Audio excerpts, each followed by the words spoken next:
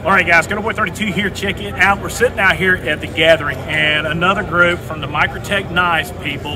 I've got Jason McCoy out here who works with Microtech knives, and they suckered me into not one, but two new knives. Yeah, see what happens when you bring your your knife in for warrant. You basically have to exchange your wife for this thing. So anyway, I thought it'd be a great opportunity for us to talk about why would you buy a knife like this. And then, guys, these are not, I wouldn't say they're not cheap.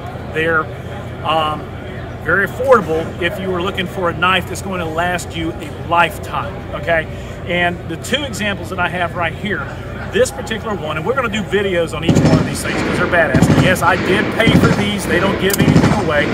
This guy is called the Scarab 2. Good choice, by the way. Yeah, I noticed another couple individuals you're going to see in the video. You probably have already seen it. And then this is the what?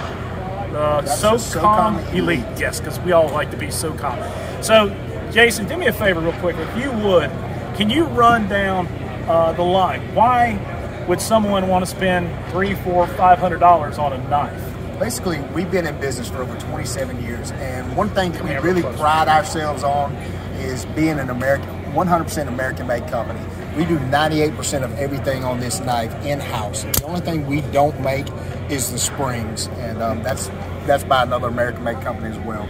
But there's a lot of heart and soul, fit and finish that goes into these things. We hand fit every one of these pieces. We use top-of-the-line materials, 6061 T6 aluminum, as well as premium steels, blade steels like M390, 204P, and L-Max for our blades. Yeah. I mean, you're getting what you pay for. You're getting what you pay for. And guys, if you've ever seen the John Wick movies, all three of them, guess who they're stabbing people with in that movie? It is a Microtech knife. So I'm falling into the footsteps. Our good friend SoCal, he's an addicted individual, yes, and I'm becoming one of those.